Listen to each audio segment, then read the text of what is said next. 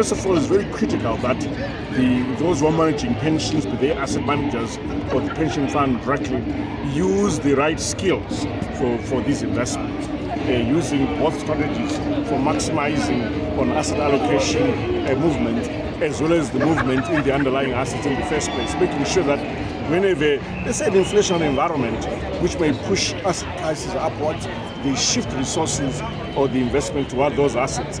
And whenever those assets again decline in value, they shift to other assets and not stay locked in with one asset allocation strategy or investment strategy. So the investment strategy is very, very critical. We as a government as well have said we stand ready to compensate those who lost their pensions, both in 2008, 2009, when we shifted from the Zimbabwe dollar back then to the US dollar, and in 2019, when we shifted from the one-to-one exchange rate into the Zimbabwe dollar. Both those compensation mechanisms and processes are in place, and we're busy adding more resources to those. So really, this is very critical that we should support our pensions.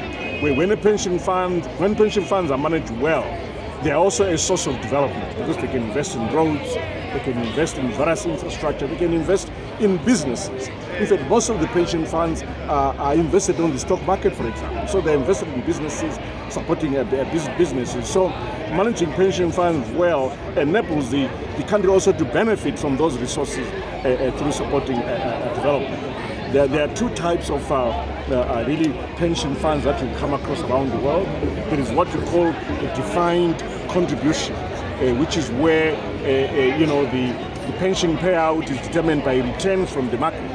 The other is what we call a defined payout, a pension fund, where the payout is defined, a defined benefits as they call it. So both of those require that to guarantee a specific payout under a defined benefit fund, the returns must be sufficient, it must be well managed, there's no escaping. Equally, in the defined contribution aspect, again, the returns that the fund makes are also critical.